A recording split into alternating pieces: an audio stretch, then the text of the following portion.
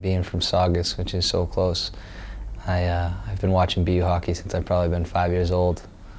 I come to the Beanpots with my dad and my parents and stuff and watch the game, and I've always wanted to play here. I had the BU jersey. I used to play for even the Junior Terriers team when I was younger. To come here, and especially to win a national championship with the BU on your chest, is definitely something I'll never forget.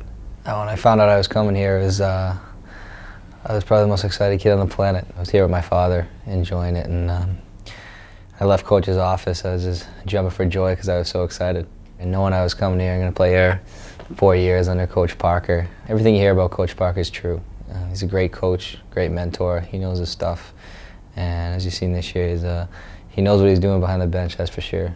The school and the community and everyone around here has been behind us all year. And as we kept going, the confidence kept building with the team, and the guys kept getting better and better and better. And we kept saying going into the final one, you know, we don't lose tournaments after our record this year, and it proved to be true. And we ended up winning the big one. The championship game was something out of a storybook, I think. To tie it up with that amount of time left, when Nick scored, everyone just knew from that point on that this was ours. And to win the national championship is one thing, but to win it in that way is just something that will probably go down the record books as one of the best comebacks. The parade was something awesome.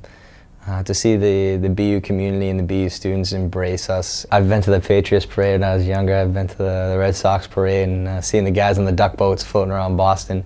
And to finally be able to be one of the guys on the duck boats waving at everyone is just kind of a surreal feeling. Like, it really was a championship for Boston. Right now, I'm gonna try to play hockey for a little while. We'll see what happens. Take it day by day here. It's definitely gonna be sad to leave BU. It's been part of my life for 4 years now. I miss being around Boston and living in the city, living right on Comm Ave. I'm also kind of excited to get going and to see what else life brings. I mean, the last 4 years here have been outstanding. It's a great way to go out as a senior.